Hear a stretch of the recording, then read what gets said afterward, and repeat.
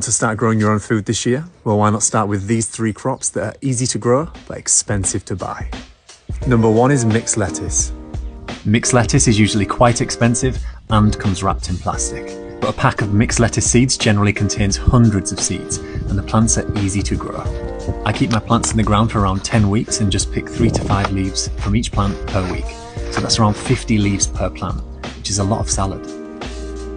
Number 2 is courgettes. Even though courgettes are super easy to grow and are that productive that you'll likely be giving them away by the end of the season, they're usually quite expensive to buy, particularly if organic. And there are lots of interesting varieties to choose from that you just can't buy either. And not to mention, they make a great home for toads. And number 3 is chard. One of my garden staples. Chard is another one that once you start growing, you realise just how overpriced it is to buy.